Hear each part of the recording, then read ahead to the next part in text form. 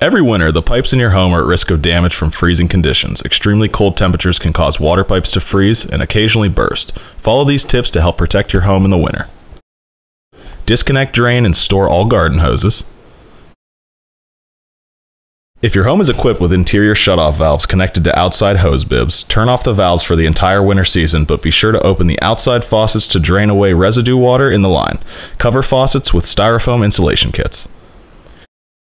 Keep your house temperature at 55 degrees or higher, even if you're leaving for an extended period of time. If your washing machine is in a garage or another unheated area, turn off the machine's water supply valve if the temperature is expected to drop below freezing.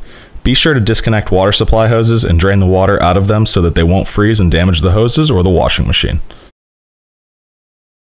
Insulate water supply lines that are in unheated areas of the home, such as the basement, crawl spaces, attic, garage, and under kitchen and bathroom sink cabinets located along outside walls. If a deep freeze is imminent, turn on both hot and cold faucets to allow a trickle of water to flow out.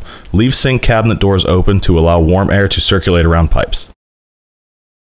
Apply heat to the visible sections of the pipe using a hairdryer, electric heating pad, or heat tape wrapped around the pipe.